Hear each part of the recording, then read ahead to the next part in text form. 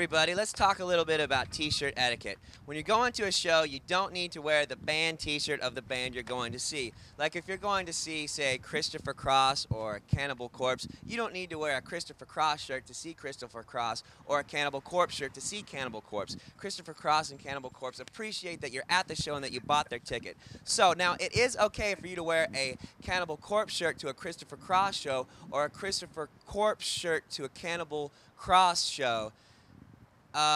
Just don't wear the primary band of the band you're going to see in that town. Unless you live in Oklahoma, which none of these rules apply.